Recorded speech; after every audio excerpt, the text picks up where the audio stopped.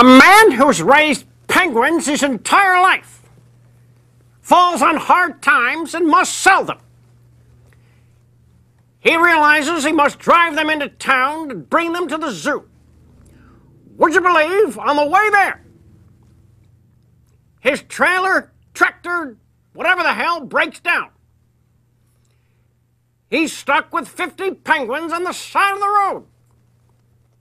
Along comes another tractor trailer. He waves them down.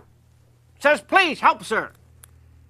Would you believe I'm trying to get these penguins to the zoo? I'll give you $100 to take them if you would." The man loads them up and drives into the city.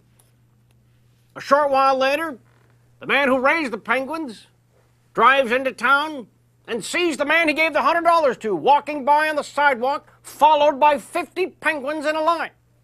He pulls over and says, "Hey, I thought I asked you to take these penguins to the zoo." The man replies, "I had change left over. I'm taking them to the movies."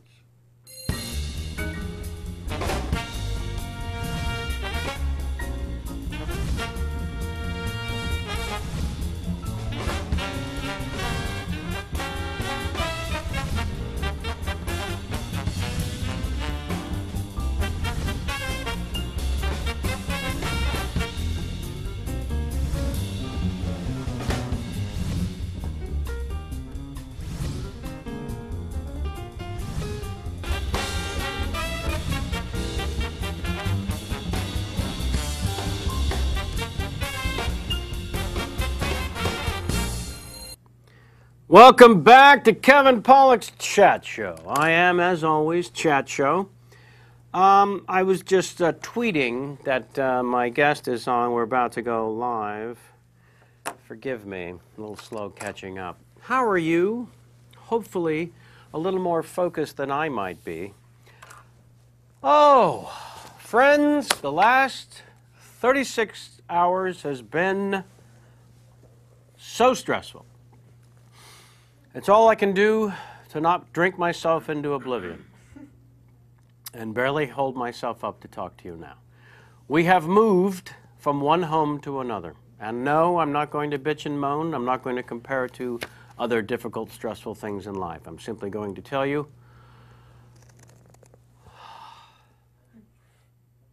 I can't believe the hard part is over. Now, Jamie and I are playing the game we like to call, I believe she named the game, as always. Where's this go? Where's this go and where is blank? Where's this go and where is blank? Yeah, it's so amazing to Where have the your trash bags? entire life Somebody could find me the trash bags. in I cannot find the boxes. trash bags. The simplest things. In this case, she says, "Where are the trash bags?" I don't know. No one knows. Oh, God, it's so ridiculous.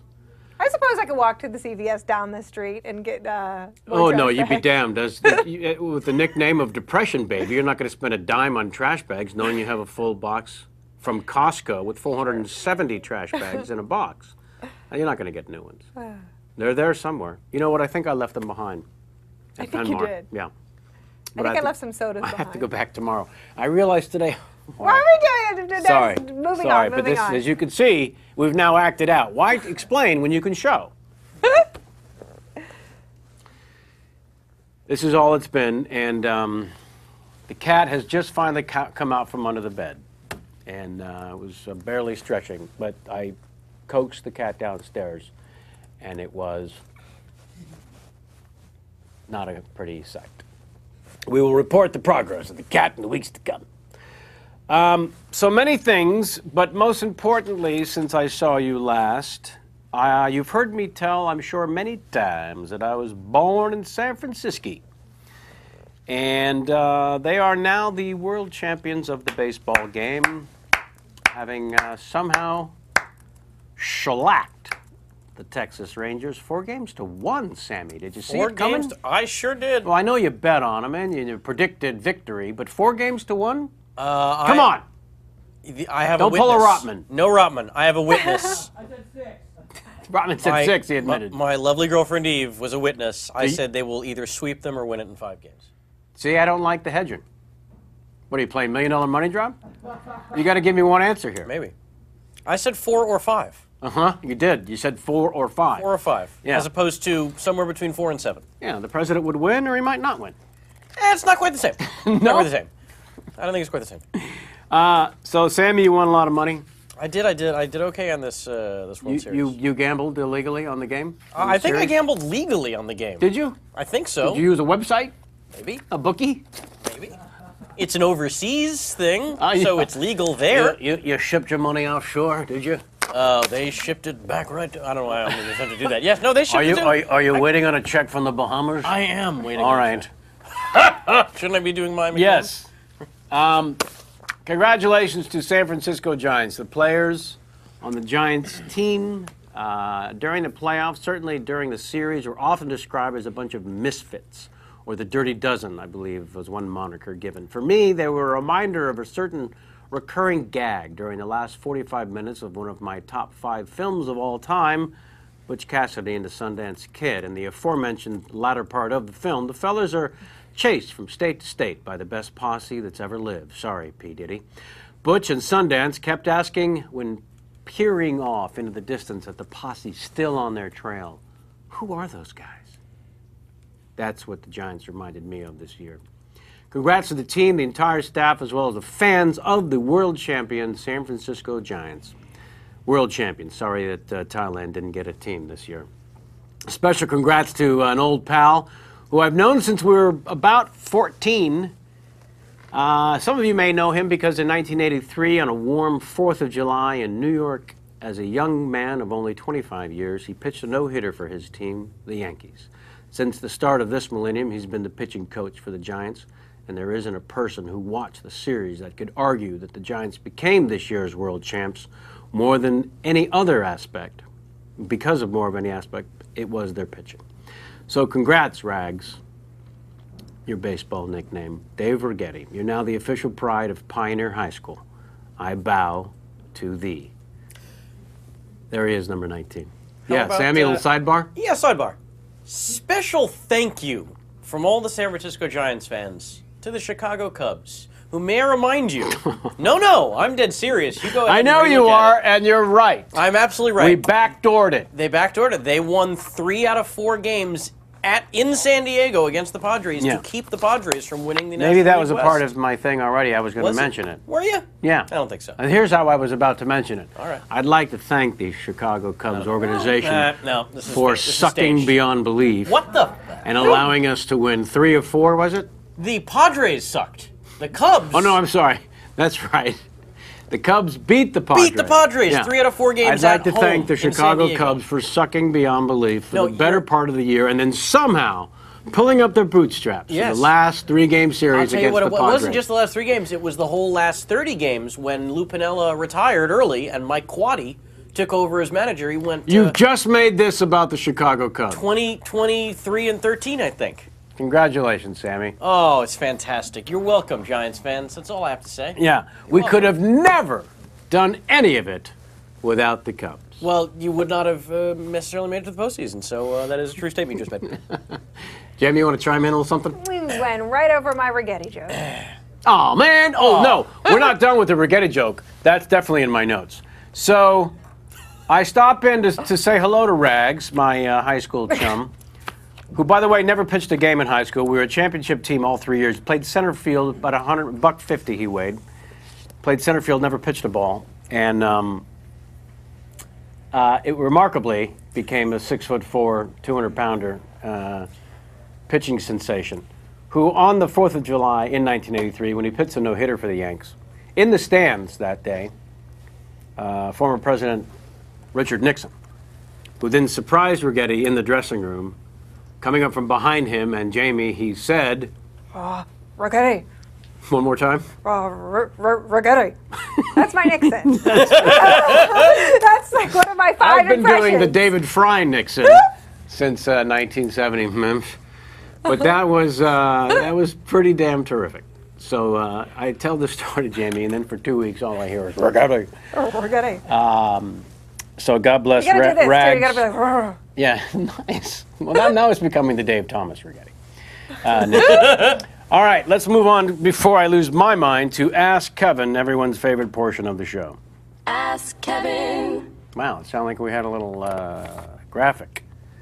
This one from @JP Manu, because that's a name. What, is that the name? It is. Yeah. He's a well-known actor. Actually, JP Manu. Is it JP Manu?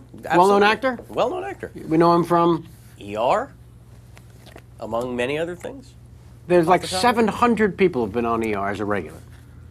Could you narrow it down just the field a little bit? No. JP Manu, how are you, sir? And congratulations on your fine work on ER. What is chutzpah? He asks. Are you fucking serious? You're in show business and you need to know from me what chutzpah is? You know what you have? Chutzpah. You just proved it by asking that ridiculously stupid question. Oh, I took a slap. This was your fear. I tell you, he's a friend, and what do? You well, you're still pissing me off with that Cubs crap. Sorry I took it out on you. Sorry I took it out on you, JP. Chutzpah is simply moxie. There you go. And or nerve. All right, this one is from Galapagosian. Is that the name? Any idea? Palagosian. Sure, thanks, Dr. Chen. Why does Why does the archive jump from 70 to 86? What did I miss? I believe you're referring to the archive library of these episodes known as Kevin Pollak's Chat Show. They jumped from episode 70 to episode 86 because we had to re-edit and offer them up on the iTunes by this individual interview. So there were several shows where there were two different guests interviewed separately. And then we got to number 86.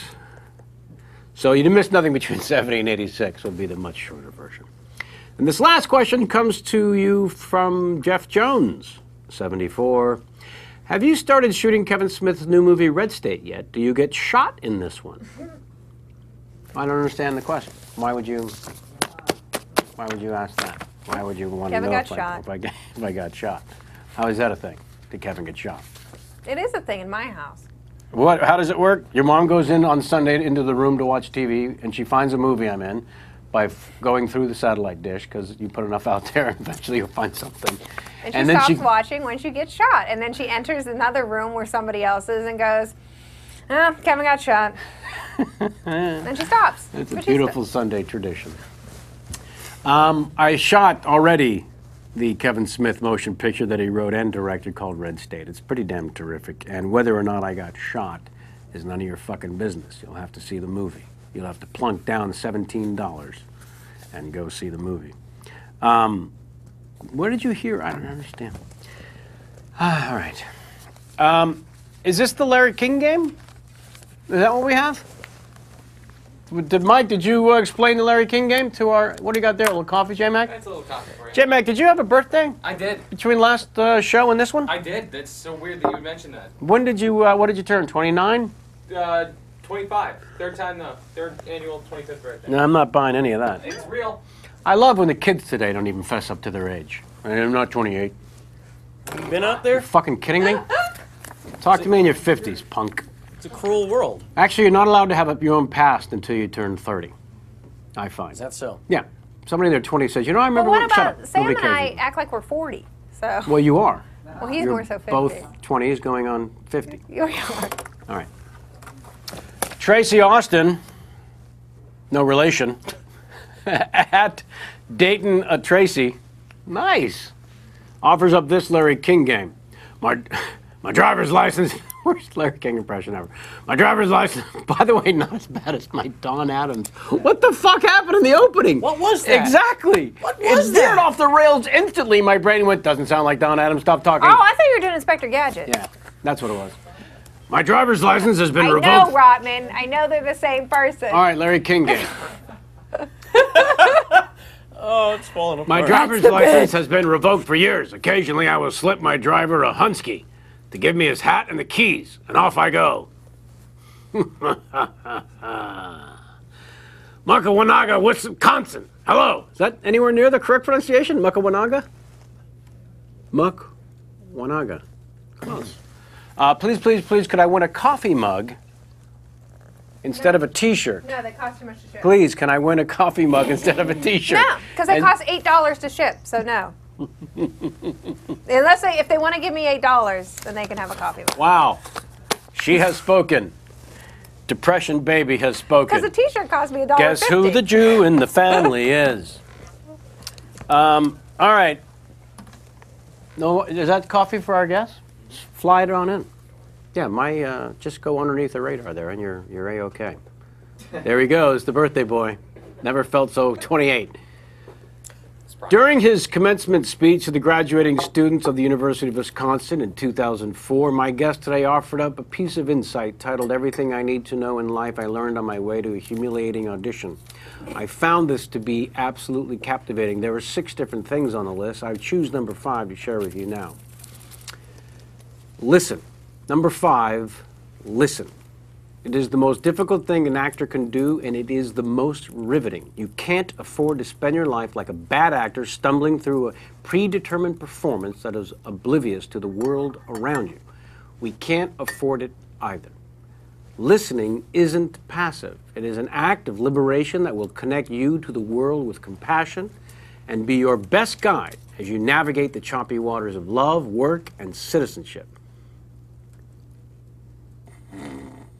And then finally, number 6, take action. Every story you've ever connected with, every leader you've ever admired, every puny little thing you've ever accomplished is a result of taking action. You have a choice. You can either be a passive victim of circumstance, or you can be the active hero of your own life.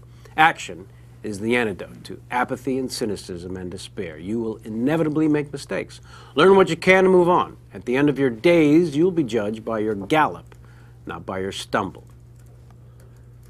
I am unbelievably proud to welcome to this table the giver of that fabulous commencement speech, the author as well, as he went on to bust some serious balls of the president, who was off at another college, of 5,000 students, by the way. I forgot about that until I read your dossier. He was off giving a commencement speech to 5,000 students, and my guest here was insisting that he had not written his own commencement speech. Mr. Bradley Whitford, sir, how are you? Thank you for joining us. It's wonderful to be here. You braved the 110 closed. What happened? Yes, the 110 was closed. Anybody who lives in LA knows that driving from Pasadena to Santa Monica is like driving from Poughkeepsie to Bangkok. And yeah. I got on the thing, it was beautiful, and then it was totally shut down. Any idea why? What? Because, well, yeah, it confirmed what I've known all along. My suffering is profound and unique, and I'm God's victim. I'm Job in mascara. Uh-huh. So if you're looking for the center of the universe, look no further. Look no further. I see. Look no further. Uh-huh. It just confirmed my worldview. Are we going back to the Larry King thing, by the way? Eventually. Okay, good. Yeah. I love Larry That's King. at the end. Okay, good. Yeah. Okay. Jamie, my wonderful better half, who won't let me spend a dime, came up with the Larry King game. I find Larry King fascinating. Utterly, right? Yeah. See, I really like him a lot. Yeah, as a person or on the show? As a specter. No, as a person and at times on the show. Yeah. I find it, there's something interesting about it. Have you ever met him? Have you? Yes. I became a fan of his when he just had a radio show, an overnight radio show on Mutual Radio, long before the CNN. And I would be driving home from gigs in your overnight hours, and I would listen to his show, and it was absolutely riveting because he was about as self-absorbed as anyone could be, and yet conducted these fantastic interviews. And I just loved the way, back then, he would bring the thing back to himself, no matter what the topic was. Yeah. and it's almost kind of a Zen. Yes. It's almost kind of a Zen approach to interviewing, where like the Zen master doesn't worry about hitting the target, so he doesn't worry about doing any research. Right. No. Or finding out anything you know, I'm sorry to jump this. No, please. I'm blanking. We're all over the map. Hitler's girlfriend's name. Ava. Braun. Ava. The softballs. I think it's important to acknowledge that you purposely forgot Ava's name. You have removed that from your memory banks, and I think that that's commendable. Yeah. I don't need to know who she was. No. I don't need to remember. No. Why remember? She could have killed him. She could have. But anyways, back to your story. if Larry King was interviewing Hitler, he'd say, "So, you and Ava are building a summer house." See? You know, it's like the You buried the Holocaust never would have come out. You bury the lead in reverse. I'm sorry. We're going to need that 90 minutes from now. I got some more. I got some more, Larry. But you're 100% correct. You're 100% correct. He would do no research and find it tantalizing that... You're a vegetarian. You love a dog. Oh, God. Sorry. No. Back. You okay? I love it. I love it so much, too. It's just delicious. I have something here resembling a dossier now, and I am curious about many things. First of all, we're both October babies, not important. But Madison, Wisconsin, I'm at the end. Madison, Wisconsin, as a place to grow up, It was great. I would like to know more, honestly. I love Madison. Sincerely. Madison's very much like Austin, Texas. Really? It's a capital. It's a oasis? university town. There's a lot of water. It's a perfect mixture of rednecks and lesbians. It's like where you want to raise your kids. Right. I loved Madison. It's an incredible town. Walking, I was telling my son this, in the summers, I would walk down, I wouldn't have to tell my parents, I would walk down, I would borrow somebody's boat, I wouldn't even tell them, and that was not a problem. I would take the boat at sunset over to the student union, I'd anchor the boat, I'd swim in, I would sit there as a teenager, drink beer, and watch a silent movie with live piano, outdoors, with the original color tinting. Then I'd dive back in, and I mean, it was like paradise. You grew up in the 20s? I grew up in the 20s. I grew up in the 20s. Holy God! No, but like we'd go to films, the film societies at the university were great. Before that. But I borrowed somebody's boat without asking. Yeah, you'd borrow Already boats. I love this, because it's just moored, and you just grab one and say, here I go. Yeah. Wow. And if they get upset, you'll be back soon. Is that Whitford kid, or they just think one of the kids took it? No, it'll come back. I mean, what are they going to get it out of the lake? Mm-hmm. We used to drive our cars on the frozen lake. It was amazing. We used to jump into the frozen lake. Have you ever done that? No, sir. It's... What are you looking for there, other than death? There was one night, there was no alcohol involved, there was nothing, and I had never been in the lake, and I knew it was frozen out to about 30 feet, and I knew the water there was about 4 feet deep, and I just went out and jumped in. You were by yourself? I was by myself. So... It's cold. A death wish? Let's look back over many other moments. No. It was just something I had to done. do. Yeah. How old were you when you did this? I was 16. Holy shit. Yeah. My testicles just descended. Just now? Just now. I see. Just talking When you about sat down. When you're Yeah. talking about it. Oh, Yeah. hello. it. Yeah. But Madison's a wonderful town. And by we I mean you, did you suffer from hey look at me disease at an early age, which a lot of actors, of course... Pathetic need for attention. I was, in a certain sense, I grew up in a Quaker family, which is interesting. Now, I'll need to know more. There's a lot of Jews in show business. I think it's important to have a few Quakers. Yeah. There are a lot of Catholics in show business because the bells and the smells and the Guilt. the costumes and all that stuff. Quakers, there's no performance. You just sit there. You know what a Quaker meeting is? You sit there I do not. silently. It's a Protestant sect, but there's no... nonviolence is a big thing. and nobody mediating your experience with God. That's considered obnoxious. To have a priest up there or somebody telling you what you should believe. And so what you do is you sit in silence, and then people stand up and quake. That was it. They talk. So it's basically kind of a group meditation. Wow. No music. Good. Make it drier. So it's a little odd to have an extrovert Yeah. grow up in there, and I don't know what it came from. My family was weird. My mom, who's 95, was living at my house. God bless. Yes, 95. 3 kids. Left her there alone, did you?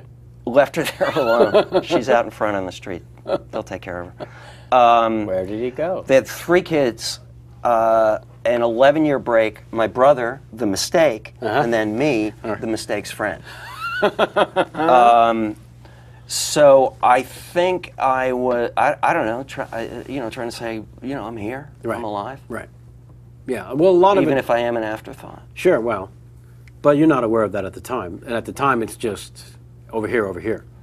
Yeah, I mean, there are a lot of situations, you know a lot of shy actors, don't you? Yeah. Sure. I mean, I don't know. Well- I guess I've become more, but there's some ways where I'm very shy. But you wouldn't know it if you saw it. I don't know.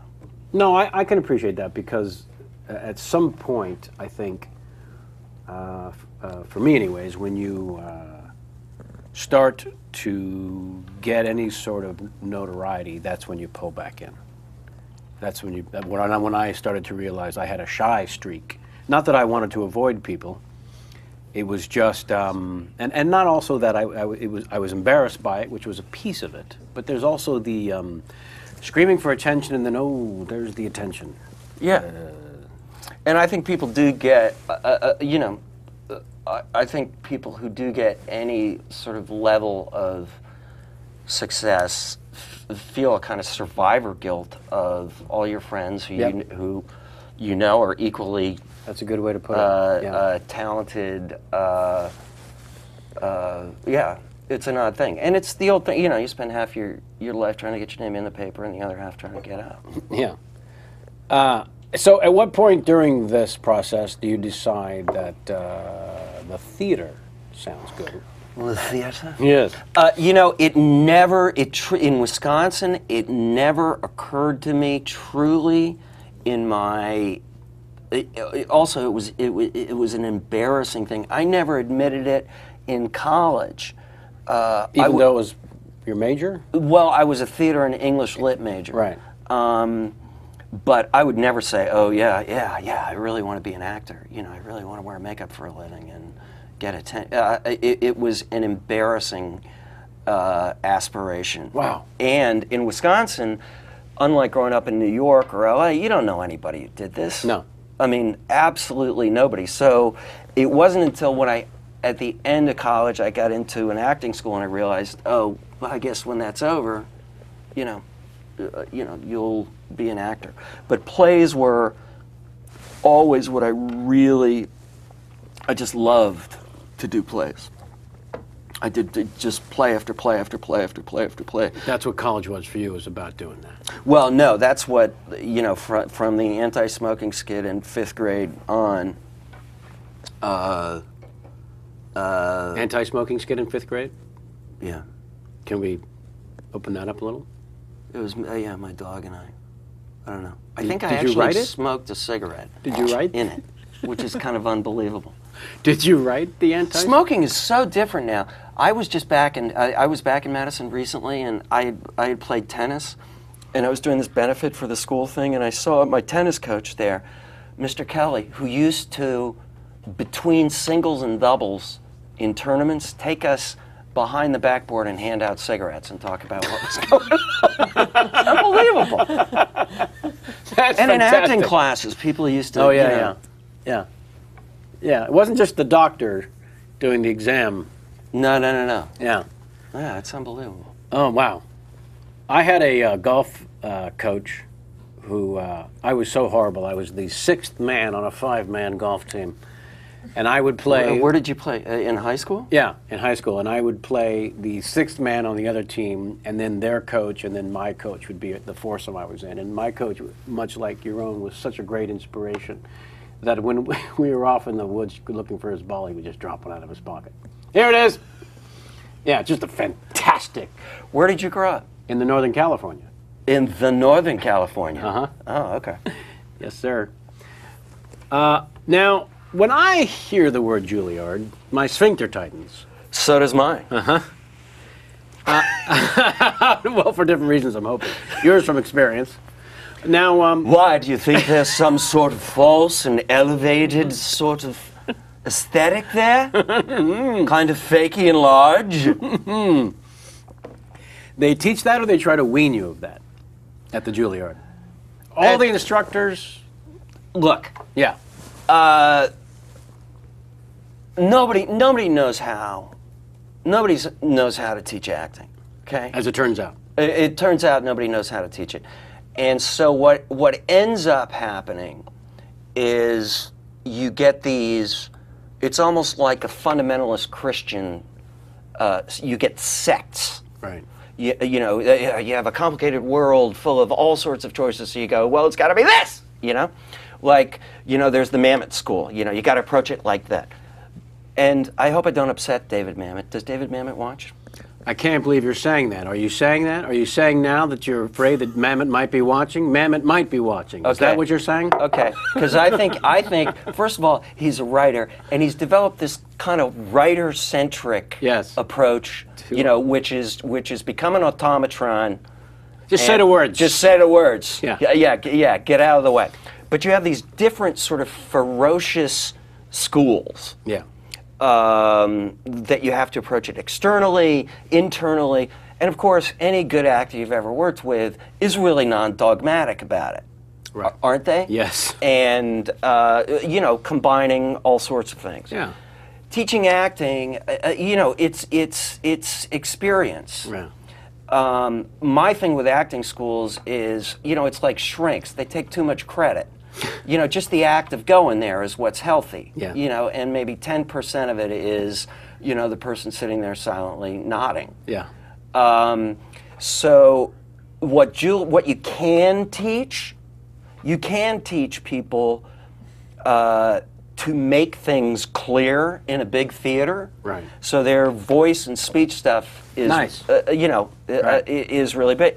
They were very non-dogmatic about the acting. But if you believe that anybody, there's a joke, the difference between Yale actors where they were less technical back then, and they just let you act, which I think is a more logical thing. The difference between a Yale actor and a Juilliard actor is Yale actors are really interesting, but you can't understand them. And Juilliard actors, you can understand everything, but you don't give a fuck. Nice. But yeah, if you buy into this needs to be, you know, clear, people don't talk that way. Right. Yeah. So I agree with you. Now, this is with some time and perspective. At the time, Yes. were you... Was I a sucky automatron? No, were you an enthusiastic youngster, or were you slowly subversive to your environment? I found that the best actors there were, you know, there's something wrong in it's a little bit of a cult there. You have to own something when you act it, which is antithetical to a school structure where you're sort of pleasing authority. Right. But yeah, I mean, I wasn't a difficult person, but you know, I did sort of deep down, you know, I mean, we used to make fun of that aesthetic there. Who were some of your classmates? Wendell Pierce, you know Wendell Pierce? Certainly. Tom Gibson. Those are probably the two most working. Right. When was you became friends and roommates with Ship's brother? Was that in college or afterwards? That was In New York? Yeah, that was in college at Wesleyan. It was in college. Yeah. I knew Richard when he was, dyspeptic. A punk. 25-year-old. Yeah, he wasn't even an actor. He was he was trying to be a director.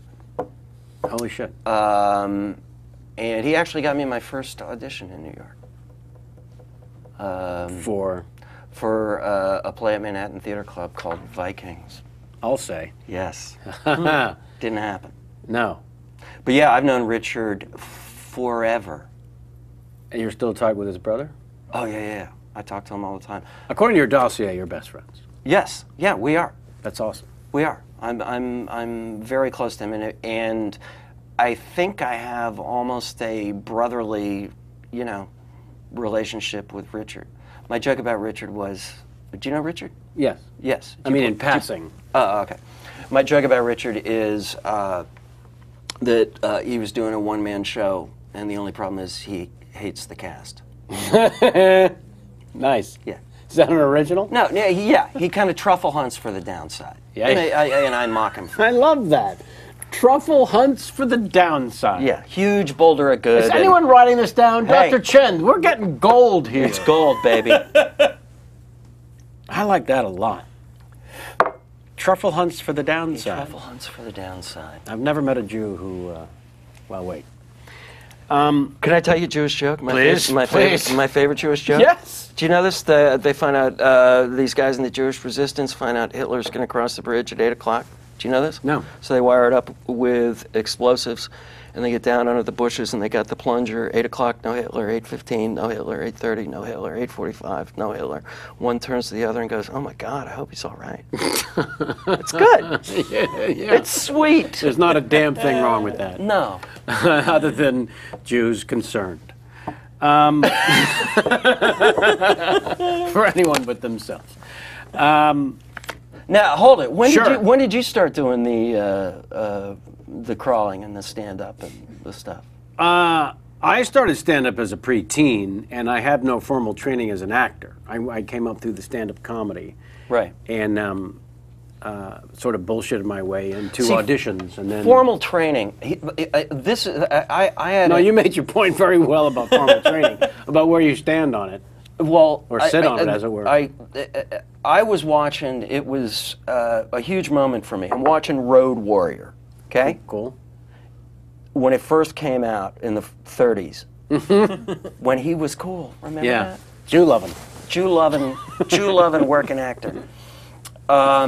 And there's the guy with the weird green teeth who flies the helo, and he captures him, he ties him up, the guy's tied up in his car, and that fantastic little dog is sitting in the car, and he's got a pistol trained on the green teeth guy, and there's a string coming from the trigger to the dog, and the dog's got a bone in his mouth, okay? And there's a shot of a rabbit running by, and then there's a shot of the dog looking at the rabbit. And then there's a shot of the guy going, like this, and then there's a shot of the dog just releasing his concern. And I thought, perfect. The dog is a perfect actor. Yes. I mean, the dog is a perfect actor. Now, obviously, the dog can't do it 8 times a week. Who gives a shit? Or that his performance was created in the editing bay. Right. The dog was perfect. Perfect. And I do. You know who'd agree with that, by the way? Who? Mamet.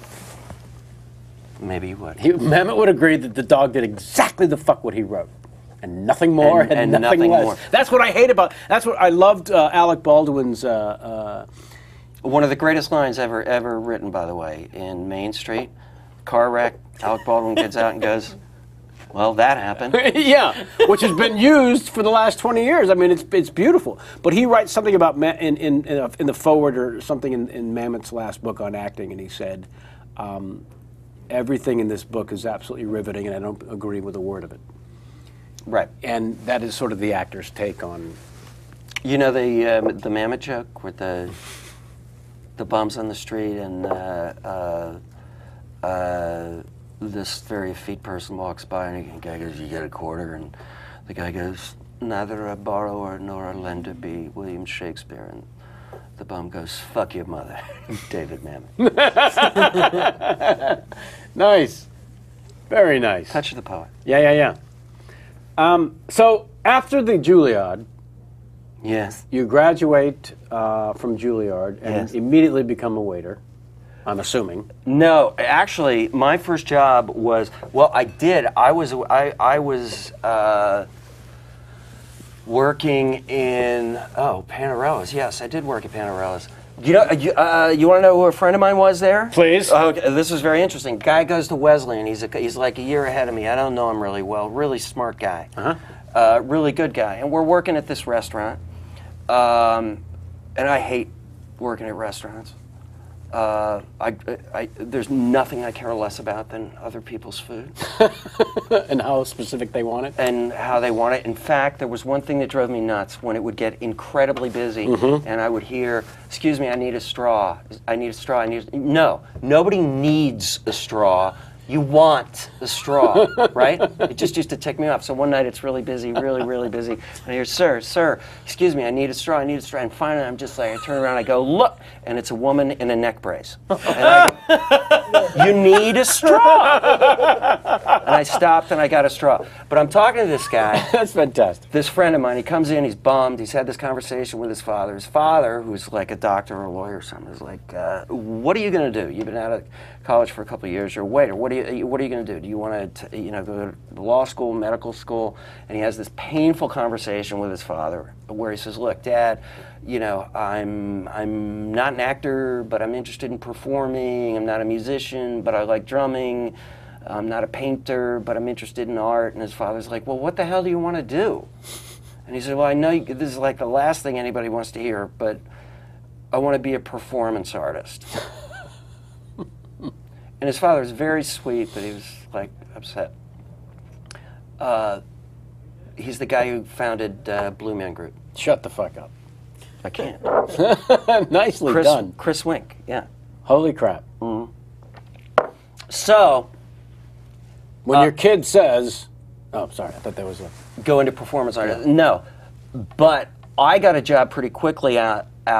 Bill Pullman dropped out of a production of Curse of the Starving Class. Yes. Do you have it? Oh my with God. Kathy Bates. With Kathy Bates, which is great job. Yeah. You get to meet Sam Shepard. It's really exciting, except I had to go in a week, which is insane because there's this like big monologue, and you have to urinate on stage. I'm sorry, it sounded like you said urinate on stage. You have to urinate on stage, which is against the law, so I had to use a colostomy bag. But apparently Malkovich in Chicago really did it. And then you have to the kid freaks out, and you have to walk out. I got this job, and in a week later, I had to walk out on stage, dripping wet, totally naked. And I did it for like 9 months. Yeah, well, once you get a taste of that. Once you get a taste of walking around naked. On stage. But so I had a brief period, and then I was naked on stage. For all the actors, I've talked to a few a few on the show actually, who had to go on stage naked. Do you have the nightmare that the other actors have, that they're on stage naked? Once you've actually done it, does that recurring dream? Because that's, it's the ultimate. I'm not prepared, which is why they're picturing themselves naked, I suppose. I never had that dream. I had a nightmare about this particular thing because I had to pick up a lamb, a live lamb, Meryl Sheep, I called her. My nightmare was that, well, I had a couple of nightmares, but, if you have an erection, obviously you will be known as the guy who had the erection picking up the lamb. Is that a possibility when you're naked on stage? That an erection could occur? Not really, Yeah. but you do want to hit that kind of middle ground. What you're saying is there might be a little fluffing going on before you take the stage. Well, it was a cold theater, It should be a cold theater. Yeah. That's why the fluffing. Somewhere between nothing and half staff, right? Yeah. Somewhere in the low end. Yeah. Just respectable. You want your dignity when you're out there naked. It's so picking perfect up that a we had lamb. Jason Alexander, the king of shrinkage, here last Sunday, and now we have the halfway house. Oh, he's got an Don't act like you know He's all Seinfeld dick. references. Are you serious? He's all dick. Don't act like you know Seinfeld references. I only know it from you. No, don't act like you I know. wasn't allowed to watch. Well, that's pretty fantastic. All right, so this is your off-Broadway debut. But as it turns out, according to your dossier, sir, your Broadway debut is a little thing that you're familiar with. A Few Good Jews. Men. A Few Good Jews. Yes. And you replaced? I originally went in as what's his face? The Kevin Bacon part. Yeah. The prosecutor. Jack something. Yeah. It is Jack something. That's correct, sir. Sorry. That's right. Jack I'll be here all something. week. I have Halfheimers. And then I replaced Busfield, Right. who had taken over for Hulse. Hulse. And then I think they thought it was going to die, so I got it. And then it ran a little longer, so I got to do it for a long time. It was really fun. Yeah, it went at least 500 shows, I think. Yeah, I did it for like 9 months or something. Was the whole thing. 9 months of Caffey? No, 6 months of Caffey, which was fun. Please tell me how much fun that was. Did you see I saw the play, but I was not ever in the play. You were never in the play. So I've got to hear a little bit of how much fun 6 months of Caffey was. It was really fun. Well, it's interesting because that I felt like in the movie that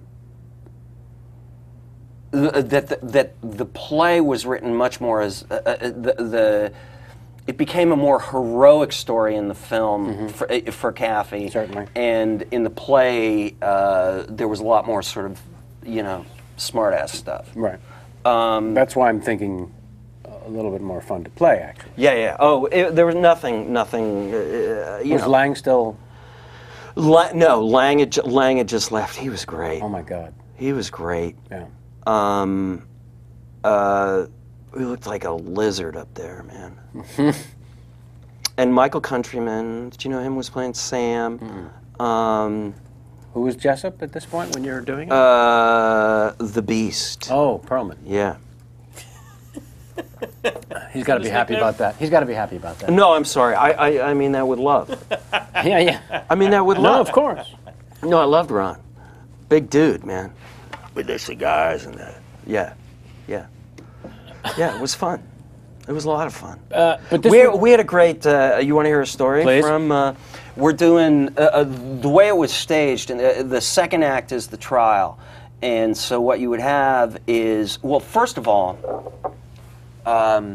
speaking of screwing around on stage, my first time. This is your And Broadway? Molina probably had something to do with this, by the way, because he was there. Uh-huh. My first night on Broadway, I'm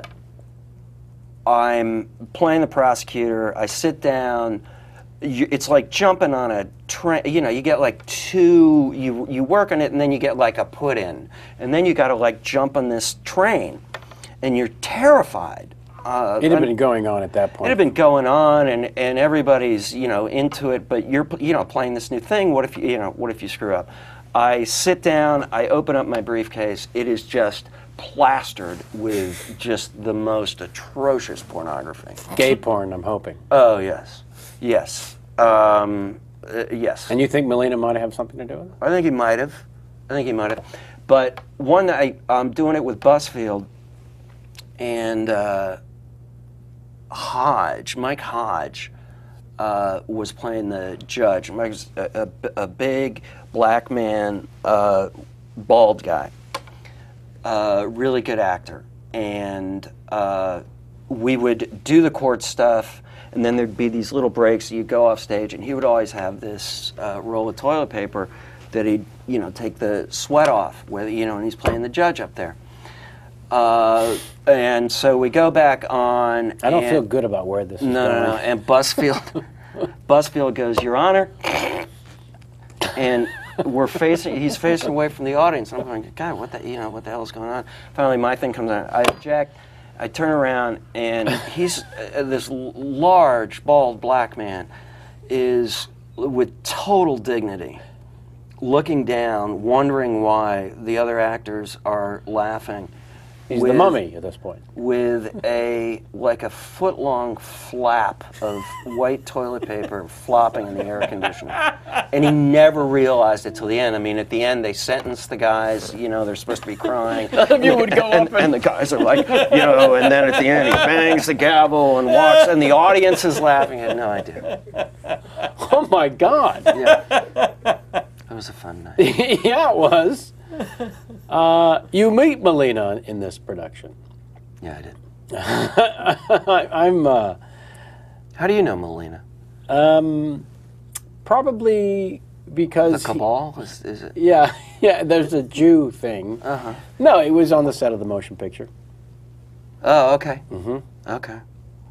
Yeah, he was getting Aaron some cappuccino, and Oh, yeah.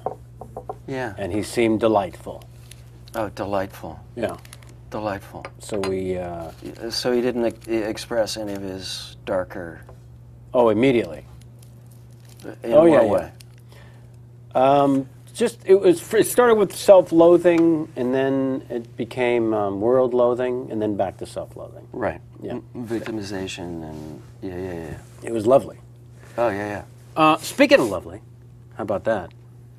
These things, Were you watching yourself? these get smoother and smoother, these transition. We have a live Well, not audience. only does he watch himself, he will only drink out of his Kevin Pollak Chat Show coffee mug every day.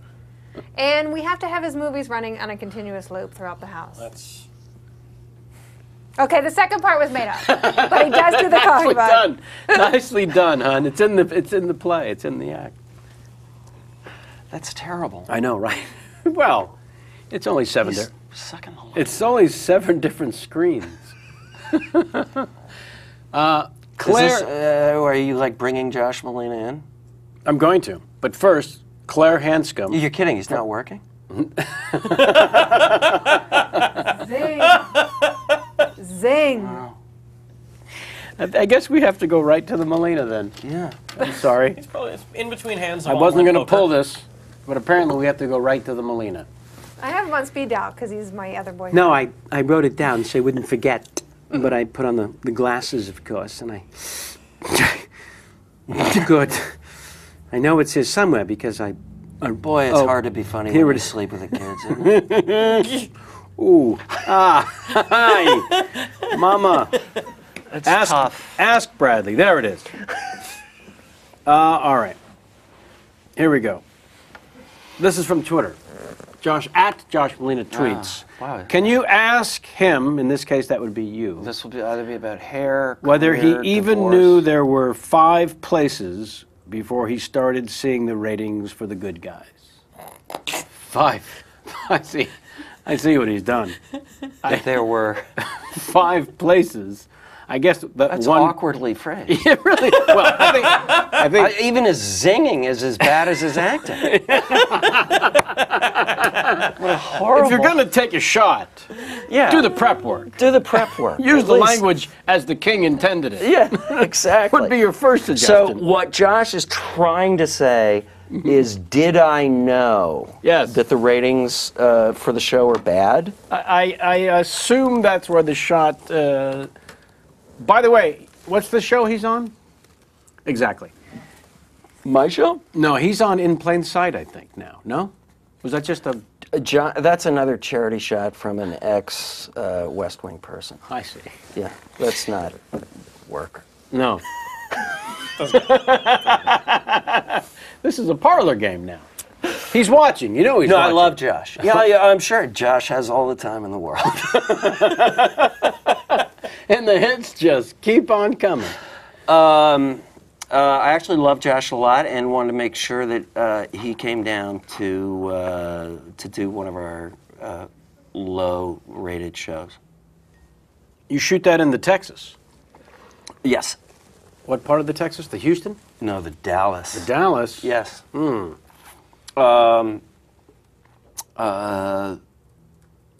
So I wanted him to come to Dallas. Just to share the love. Just to share the love. But he was great. I had a lot of stuff, about the dirty stuff he does. Sure. He would... I don't know all the details that you do. he has no sense of proportion. He, he does stupid things like there's mayonnaise and Vaseline on your car door. Everybody's iPod is set to Mandarin. Many books that I was reading on the set of West Wing, he would tear out the last 4 pages. That's pretty good, though. Yeah. That happened in Washington when we were shooting, and I burst into his hotel room where he's got 2 computers going, one gambling and the other doing the other thing that guys do with computers at 3 in the morning. Horrible, horrible sight. But Josh is perverse and very funny. And likes the torture. He Enjoys likes the torture. pain of others. Yes, he enjoys the pain of others and has no sense of proportion. I mean, you'll use a hand buzzer on him, so he will pick up your child from school. There's, he would get the director's car from West Wing and get the keys from the Teamsters and fill it with computers from the set, and then you'd wrap at 3 in the morning and he'd call security. Really? Yeah. Wow. Yeah. Stuff like that. I don't think most people knew about this, myself included. Yeah. No. To the depths that he would venture. Oh, he'll go to depths. And so it was funny the first 7 times. Yeah. And in the 100 that followed, not so much. Now it's just an expression of his lack of work. I think is that all the creativity goes into these baroque. What you're doing is you found a theme that will cut him the deepest. Oh no! There's many themes. But the theme of the work, the struggle for the work, seems to be the one you're enjoying the most at present. Yes. Yeah, because I'll notice on the Twitter and in life, he'll take the piss out of himself as much as he possibly can on the struggling for work, and Right. I know you don't recognize me, but Right. it shouldn't really compete with how deep the wound needs to go in the, in the hands of someone like it does yourself. need to go, and it was great to have him on our show because I just to know that his kids finally have dental just meant a lot to me. Yeah. No, I Know that he's watching. I know he's watching, and I know that he probably shut down the 110. He didn't do it to me, but he's had actors. He's pretended to be assistants, and gotten actors to go to auditions that don't exist. No, he hasn't. Yes, he has. He has. He has. Oh my God! So we should feel lucky that we haven't been tortured by this maniac, or just not loved. Clearly, just not loved. Well, and he admits to this. He just doesn't know when to stop. He'll mock you before you're doing a take. Allison Janney, dear friend of his, loves him. Right. He'd make her cry, and we'd have to stop. He'd make her cry, and you go, Josh, don't. And he would just go right to the, whatever the insecurity was. It's perverse. It's an odd, it's an odd quality. Yeah.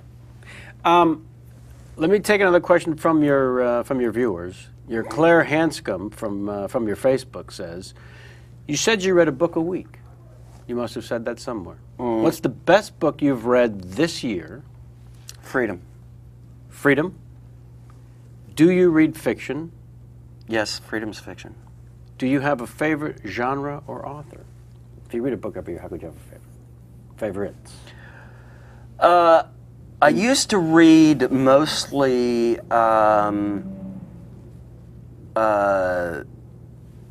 like what I call political porn, like a lot of nonfiction stuff that I was so used to being outraged, I found it relaxing. Yeah. But I've been, I don't know, I like biographies. I loved Freedom, the Jonathan Franzen book. Why? Wow. It's a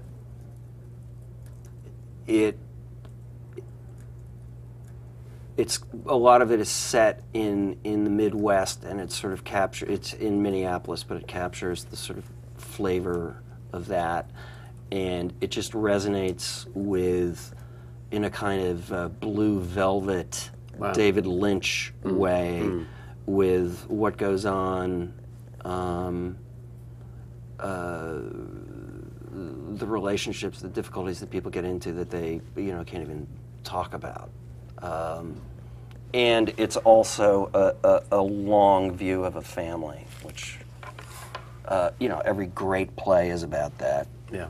And he's just an amazing writer. I had never read The Corrections, so. A book a week? Yeah, that's probably an exaggeration. That's an aspiration. Kindle? You know what's the iPad. I'm telling you, the Kindle was awkward. I'm brand new to the iPad, and I see the e-books as an app, and I see the Kindle as an app. I got them both. I like the bookshelf of the e-book, but I remember seeing the original ads on TV for the Kindle? iPad, and the person's just doing this, and you see the page go over. Drives you But on nuts. the Kindle app, you touch the bottom thing, and the thing switches. I don't see how do you get the page to do? I don't want this. I need that in my reading. You need that? The page flowing over. Is that the ebook, or is that you can make it happen in the Kindle? You can do it in the Kindle. Yeah. Yeah. Maybe you just got to work in your You got to work on the working wrist. your motion. But the thing on the iBook is that you can highlight really easily. Right. You don't need a light. It's really good. The Keith Richards autobiography is really good. Oh, I got to get that. It's really good. I've got to get that. It's really good. Sammy, would you mind making a note at some point? Keith Richards in your autobiography? phone, at least, because I'll forget. I really, really, really want to get that. You're the third person who said this, and now I'm dying. My head's No, exploding. it's really funny. He's very, very articulate. I had heard a rumor that he didn't remember anything, but he clearly does. Or you made it all of it up. No, he's not making it up. Yeah, it can't be. He's not making it How up. many blood transfusions? I don't. It's hard to remember now. 6? I haven't gotten to that part. Oh, okay. Okay. We have a fun thing on the show here, believe it or not. I'll be the judge. Because it's been painful up till now. You will ultimately be the judge. And it's a this or that, Coke or Pepsi type questions. A series of 5 of them that we call the Tweet 5. Dave Keckner. T5, T5, There he is. Have you met with Dave Keckner? Have you worked with No, the Maniac? but Melina was up for that. You're not wrong. He came in and read for it. We said, "What are you doing? Yeah. Where are you going with this?" Yeah. Yeah. It's not Krishna. Yeah. So this one is written directly to you. Oh, God. Yep. From @Kitsania or Kitsarina. Acting or writing? Writing. Revenge of the Nerds 2 or Billy Madison? Never seen Billy Madison. Stage or film? Stage. Real politics or fake politics? Fake. Josh Lyman, Josh Molina. Are you kidding? All correct answers. Okay, good. Those are all correct. Are you kidding was in fact the correct answer. Yeah. Tell me about, if you would please, I'm sure you were asked ad nauseum, but it's been maybe enough time now. Well, first I need to know about your Tales of the Dark Side, clearly. The Deal. The episode The Deal that you did. Jesus. Buddy, we put together a dossier. We don't fuck around. You didn't see it, though, did you? Of course. God, I can't imagine. I don't even... No, you can't. No, you can't. No, I can't. Yeah. In fact, the balls that you sit on for giving shit to Melina, you need to see the Tales of the Dark Side. Yeah, I know. I just remember, I have a job. Yeah, exactly. And by the way, a thrill. That's the beauty of those moments in time. You can easily pinpoint the moment in a job like that, and regardless of any ball busting that happens, you go right back to that moment of, really? Right. Yeah, absolutely. Right. I love those moments, by the way. I really do. So, when your agent says there's a script Oh no, maybe Aaron called you on the phone. The West Wing. Well, how did it come about? It's actually it's kind of a funny story. He had told me about it. Right.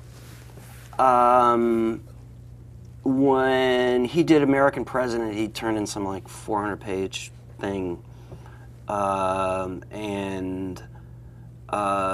wasn't really looking to do TV. And then Wells, the way he tells it, Wells asked him out to lunch, and he said, "Have you ever thought we thought he should go out with Wells, John Wells?" And John said, "Do you ever think about anything for TV?" And Aaron was like, "White House," because he had all these things.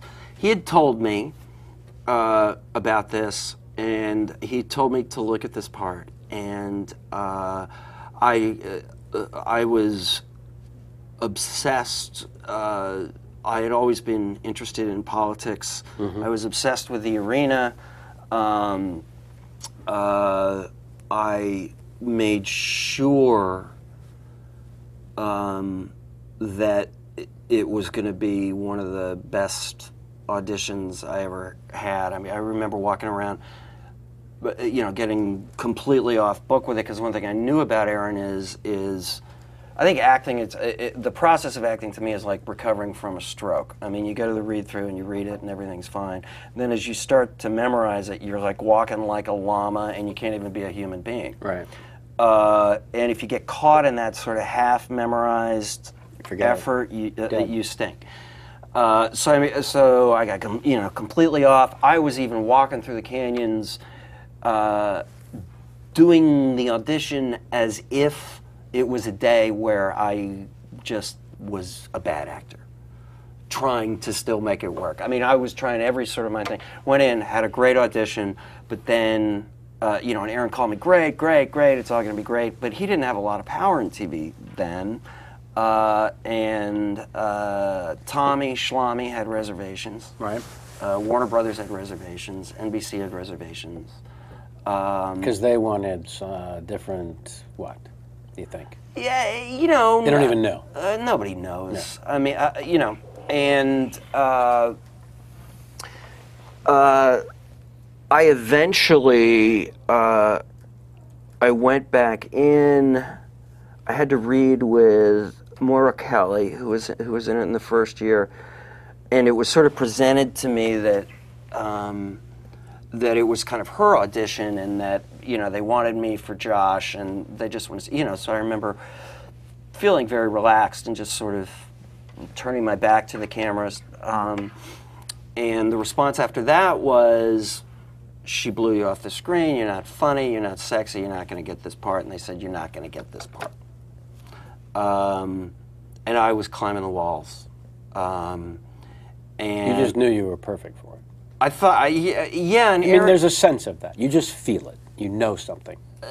Yeah, but you also feel like a crazy person, like a sane person in an insane asylum, because everybody's heard you say that 20 times. And they're like, yeah. No, I know you think this would be great. And you're going like, no, this really would be great. And then I was right near here. I get a call that I'm in the show. And I was at a gas station right near here in Santa Monica, and I was in the show, but I was playing Sam, the Rob Lowe part. Mm-hmm. And I was in no position to pick or choose, but I called Aaron, who had been very supportive through this whole thing, and I said, "This is the one time in my life I'm going to make this phone call, because, thank you, but this whole process has distorted the fact that you thought I was right for Josh." Yeah. And I understand how that happens, but I want to be the guy who takes down the Christian right, not the guy who's, with the hooker. And he's like, in a series as it goes on, you bend the writing to it. And I said, still. And then the next day I found out that I was Josh. So it was... Because they figured they could get sexy, funny. Right. They could get sexy fun. Yeah. From Rob Lowe. Right. And also, I mean, the casting is just, it's the death of joy. I mean, it's like watching Melina act. I would have liked to have ended the show on that. That should have been our out. That should have been our button. Listen, I'll tell you really Please. if you're interested in this. I am. Now, Tommy, dear friend of mine, Tommy Schlamme, right? And initially he's skeptical. He and I end up becoming best friends. We do one of his favorite episodes was one of my favorite episodes. Our families hang out. He's an incredible confidant. He's the director, for those of you watching or listening. He was, one of the executive producers and a big director on it. And West Wing is ending. Aaron is gone. It's 3 years later, and he's about to do Studio 60. And everybody's saying the script is great. The script is great. I need to shake my Etch-a-Sketch after 7 years. I need to not act. And I don't even want to read it because I don't want to be, and I certainly don't want to ask anything of Aaron because you have friends who are in that position and they're always getting peppered by people who want auditions. Also, you'd already made your call. You'd already made your phone call when you said this is the only time I will ever. Right. And finally, he calls me. I was working on the West Wing. At the very end, he calls and he says, "Have you read the script?" I said, "No." He said, "Will you please read it? Because I really think you're right for this guy." And so I go home and I read it, and it's like, oh, So good. It was so good, and you begin to wonder, I felt like on West Wing I got better writing in a year than Meryl Streep gets. Right. And there's a peculiar thing that can happen in TV when you have really good writing that is, and I'm thinking, and I have a talk with my family about it, and this is a difficult decision, but oh my God, yes. It's just so good. It's just such a rich acting experience. So I call my manager the next day, and I said, tell him yes. My manager gets a call from Tommy Schlamme. You have to come in and audition. What? Audition! What? And I was like, yeah, I'll audition in a pilgrim's outfit. Yeah. I'll be on the gag reel. No, he wanted me to read like with somebody else, but it was like, oh God, it just never ends. You and Matt Perry, the chemistry. You worked with Matt. Yes, but it must have been instant. Oh, I love Matt. Yeah. Well, just hilariously funny. Yeah, I steal so much of his material. Well, yeah. I've worked with historically some of the funniest people known to man, and yet I still insist that working with Matt was just unparalleled. Also, just the lines that he's throwing at me. Try this. And I know that it came from so many years on Friends, where every week they play the game Beat the Joke all through rehearsal. Beat the joke. Right. Beat the joke. But beat he's the just joke. funny, too. But he's developed from that a savant level of beat the joke. Yeah. That's what his brain does. He loves games, of course, we know, but that's the game that he's so amazing. You heard his baseball? I'm the one who told it to him. 3 and 2. I'm actually the one that told it to him. Is that true? It is true. And it actually... I love that he stole that. Yeah. Do you know his pickup line, gang? I don't want to bore you with the details of my rape trial, for which I pleaded nolo contendere. Yes. Yes. You taught him the baseball. That baseball thing is funny. Yeah, and I will make it quite clear that the bit that I taught him belongs actually to Jim Edwards, who is the he actually said it wasn't his. The author. Yeah, no, he's quick to point that out. In fact, when he finally hosted the ESPYs, Matt did. He said, "Do you think your friend would let me do the baseball bit?" And I said, "Gosh, really? okay, I'll ask him. And then we arranged it to have Jim Edwards in the audience and sort of do a tip of the hat after he did the bit. He said, "I wanted to thank the guy who wrote this," and it worked out great. But yeah, it was really. It was one of his favorite things in life at one point. I'm working with Colin Hanks, and who's a big baseball fan. Oh, yeah. Big Giants fan. Yes, indeed. And I said, you have to hear this. And I called Matt, and Matt said, you got to give me 15 minutes. I got to rehearse it.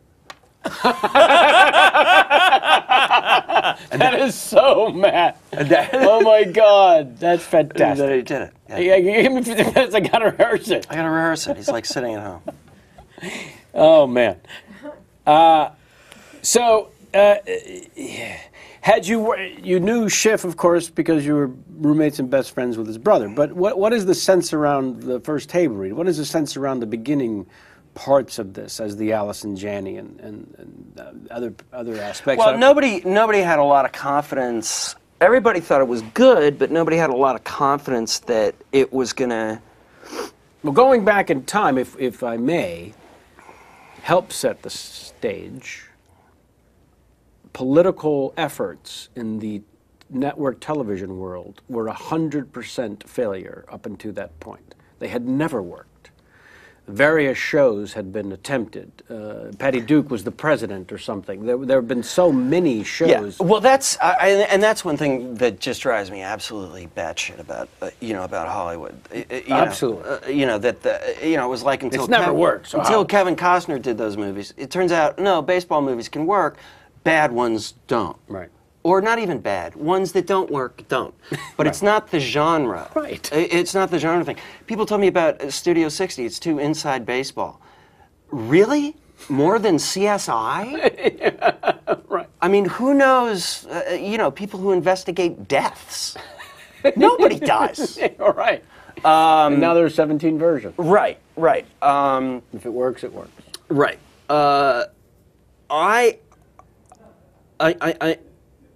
So the confidence level you were saying was low. The confidence level was low. There's a misconception about Aaron, which is that he really wants to feed you a plate of civic vegetables. And the truth is, he is in a very satisfying way a completely impatient, traditional showman. He wants it to be funny. He wants your ears to bleed. He wants you to laugh. He wants his character to be great. If an earnest version of that material came out, I mean, basically, it's C-SPAN. Right.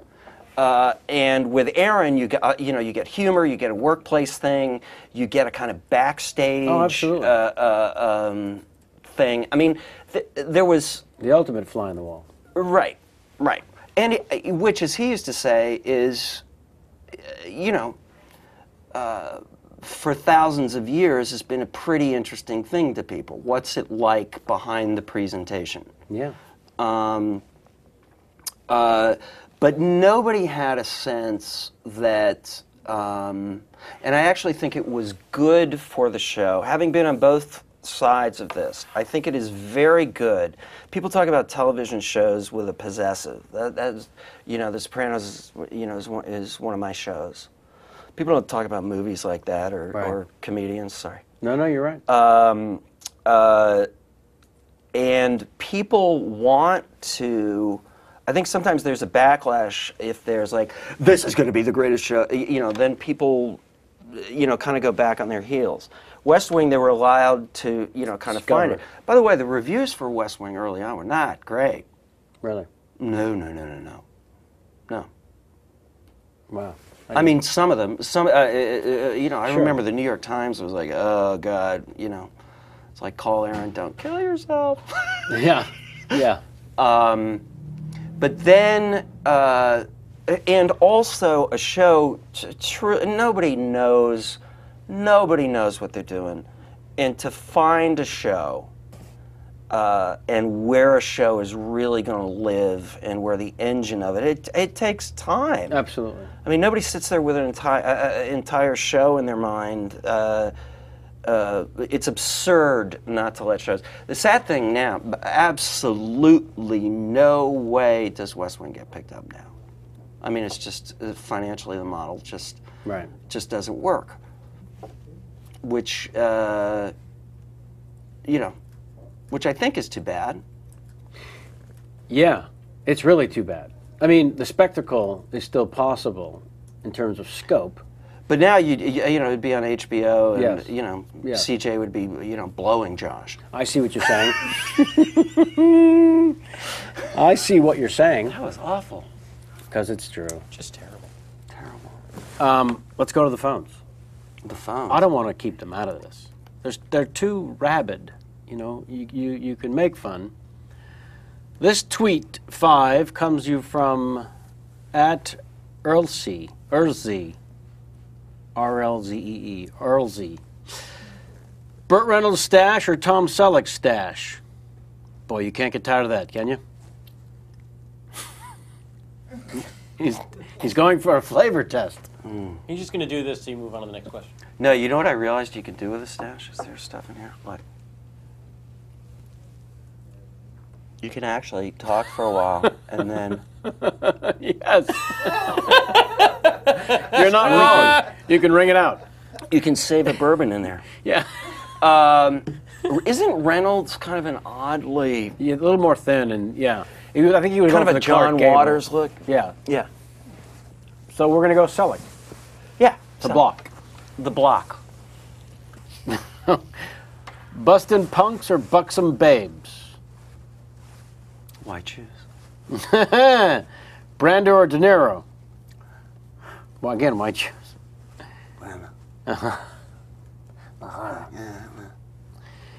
Josh Molina, evil genius or simply pain in the ass?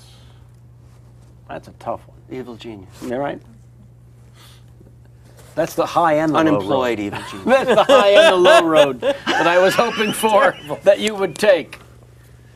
Omar or McNulty? Boy, I love that show. I mean, I really... Ridiculous. That show is unbelievable. It's crazy. It's crazy. It's unbelievable how Yeah. great that show. I can't choose. I don't know, Omar. They should Wasn't all he- be. Was he one of the non-actors? I know some of the people started as non-actors that were chosen. That they were so freaking real, and actors don't want to hear this. What I don't think underst- Omar was one. I don't understand the across-the-board brilliance of the acting in that show. I mean, because you can you can tell when you go to a play. It's so funny to me. Generally, if you go to a play on Broadway or you go to a 7th grade play, the ratio remains the same. 2 people were good, 1 was ridiculously good, a bunch of people were okay, 4 people sucked. the whole spectrum. Whether it's like a high school play or like the biggest show on Broadway. But you do have moments where you see everybody's great, and that means something was going on with the director. And on that show, just across the board. Well, fans, if I may, of The West Wing would say the same thing. And do you ever feel that when you're doing it, or you just can't listen to the street? Because they were all saying it. No, Fans. Fuck critics. Fans. No, I think everybody's in a Because what happened was, to be honest with you, there was a thing where not just you having spoken Sorkin's words before, but everyone found the rhythm and the chi. And then it was just throw it away, throw it away, throw it away, from beginning to end, just throw it away.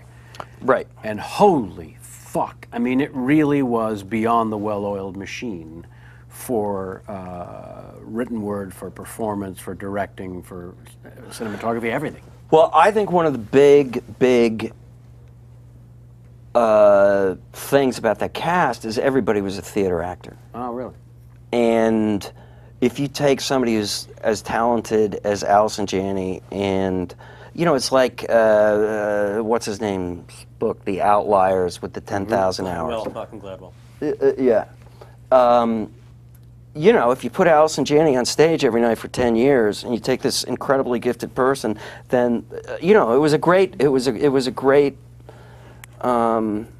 great group. And So you it's were more 10,000 hours than lightning in a bottle.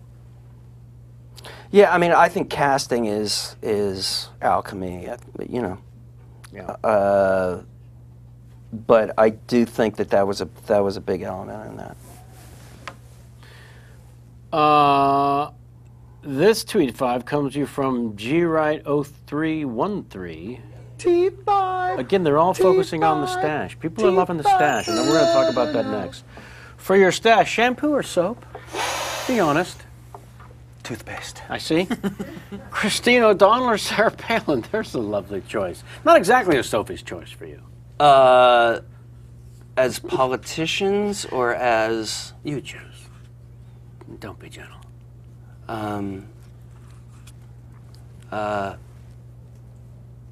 I'd rather duck my head in the vomit. Now to take the edge off. Liquor or beer? They're not mutually exclusive. Why would they be? Why would they be? And do you follow the? Beer before liquor, never been sicker. Do you follow Liquor this? before beer, you're in the clear. No. It's bogus. Beer Wow. before liquor, never Never been- sicker. Never been sicker. And Liquor before beer, you're in the clear. No. Yeah, no, it's bold. It's debunked. so walk it off with beer is what they're saying.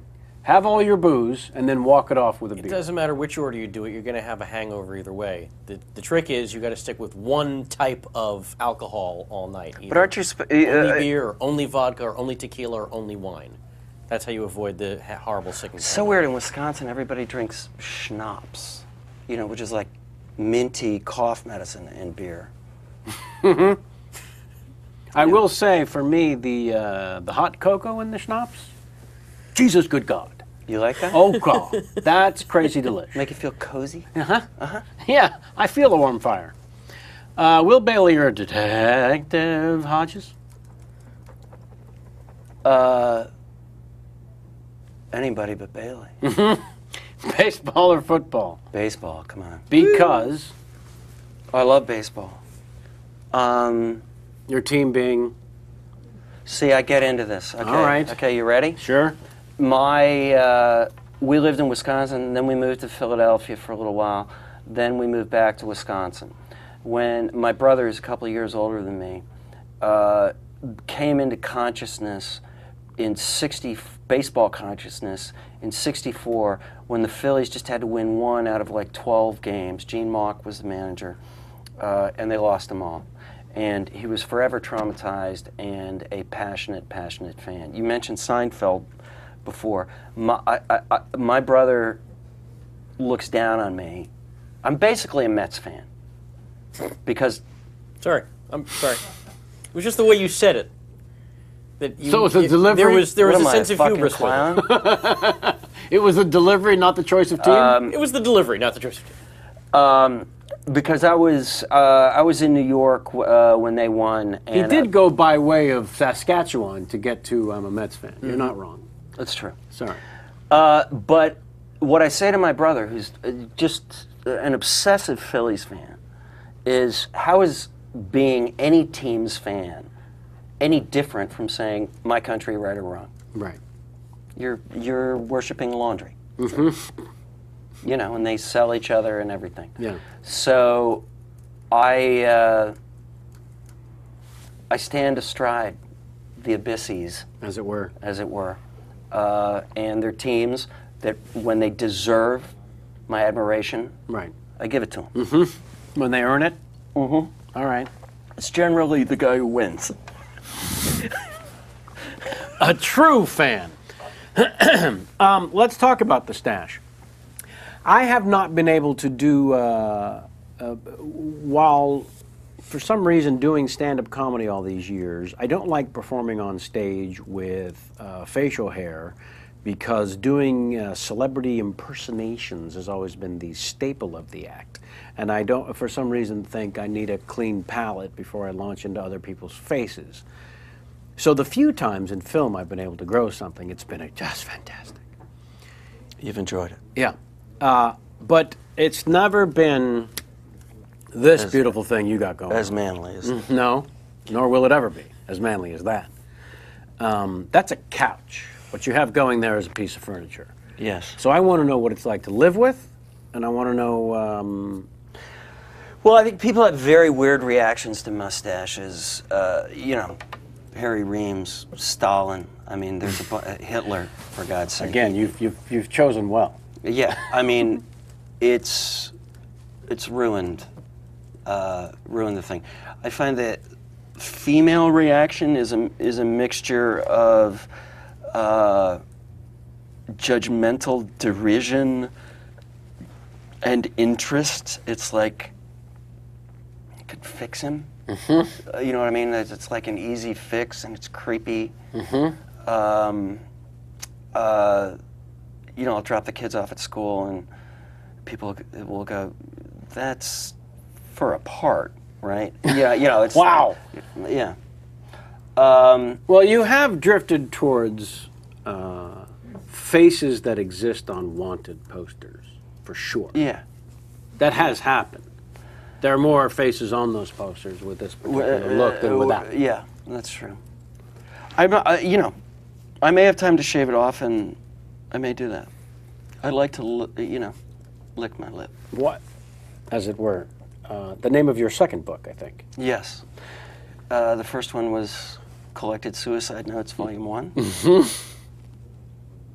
Do you have a fascination like that out there, floating, With other than reading? Suicide? You name it. No, I have no interest in suicide. No, a fascination with something floating out there other than reading. Like, What do you mean? They would be called hobbies, but that's such a boring category heading. No, I'm very interested in writing. I got to write a little bit on The West Wing. Yeah, let's talk about that, please. I mean, you're a stand-up, so you get to, you know, you get to write. But I've been a member of the Writers Guild since '87, and I find writing story fiction to be one of the great vacations from life that I've ever experienced. Writing prose fiction? Oh, wow. I didn't know that. It's one of the all-time great vacations. Wow. Because I have to go away when And you're so drunk when you're writing. well, it doesn't hurt. No, really, I didn't know that. So I find that to be nirvana. Oh, that's For great. you, so it's either I have found the hellish of facing the thing, or I can't wait to get there. Leave me alone, I'm going up to write. You have found that, as opposed in to... writers, I have found one or the other. What is it Yeah, for you? yeah. Listen, I'll tell you something very funny about Sorkin, which I realized is absolutely true in Hollywood. There's something about writing where even the people who love to do it, they'll do anything to avoid it. You call any producer, agent, anybody in Hollywood, and you'll get a machine, or they'll say, call back. You call any writer. Sorkin, he's writing 2 series. You call him, he goes, hello. Anything. Any writer's like, hello. You know, no matter how busy they are, because they want, you know, because it's scary. It's very I just funny. pictured them walking through any place, a grocery store or a Starbucks, and several phones going off, and then a writer will say, that's for me. That's for me. Yeah, just answering other people's Yeah, I'll phones. take it. I'll take it. Yeah. Yeah. So do you find that for yourself? Once you get in, are you lost, or you're looking for I diversion? find having performed, having done certain things like going into Broadway plays, walking around, you know, naked on a stage, doing things that are some people's literal nightmares. So I've done some things that make people nervous, not dangerous things, but you know, things that really creep people out. I find the mind fuck of writing to be peculiar and profound, and you know, you need a deadline. You do. I do. You know, I'm hoping to get past. You know, there's something again that I disrespect about being an actor, because you're paint. You know, you want to grow up and maybe try being a painter. Not sure that it's a job. Writing. Acting. No, it's yeah, you know. And, Or a noble profession. Well, you're a We have pawn. that thing. You're somebody has to write it, Yeah. somebody has to direct it, but you're a pawn in a story. No matter how great that can be, and God, it's fun, and God, I love to do it. But that's what brought me back to stand-up comedy, was that I couldn't wait to not collaborate. Yeah, yeah. And that's what maybe that's what I love about the writing. I envy stand-ups. I envy. I also envy the units that, like, you know, you sit down, you write a joke, or you write an evening of stuff. If you're, you know, if you're doing, you know, if you're acting, if you're directing a movie, my God, that's a 3-year, you know, maybe it doesn't work. Well, yeah, fantastic. I read in its entirety the commencement speech. Mm-hmm. How long, for example, did you work on that? It's impressive as hell, and I'm not kidding. Well, thank you. So I worked on that. I was doing West Wing. You know, it was just, you know. you had a deadline. Yes, I had a deadline. They gave you how much notice? 6 months, a year? Oh, yeah. And, you know, probably about 3 months before, I had the ideas. And the key for me is to, you know, it's almost these sad little. Actually, Josh Molina Sure. mocked these. I didn't in my trailer. I had put up a little post-it. I think when I was writing this thing, Molina, it all comes back. You better believe it.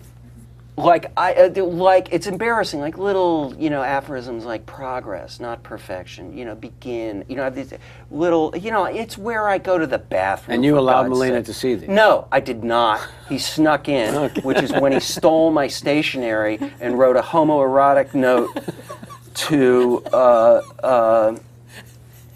Forget it. Don't get me started. No. But I have things like You're progress, standing. not perfection. Just begin.